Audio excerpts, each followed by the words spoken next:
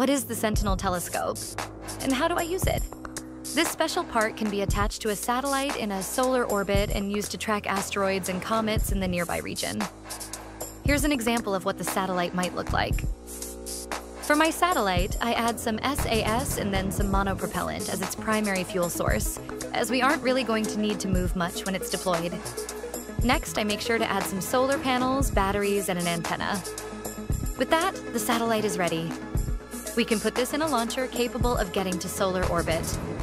Now, the important thing here is that your Delta-V budget, of course, depends on where you put the satellite. But the location of the asteroids you are going to find will also depend on the satellite's orbit, too. For example, here I put the satellite in solar orbit above the orbit of Duna. This means that the satellite will only look for asteroids beyond Duna's orbit, but will be blind to any asteroids below the orbit of Duna. So, if you want to start tracking more asteroids and comets, just ask yourself,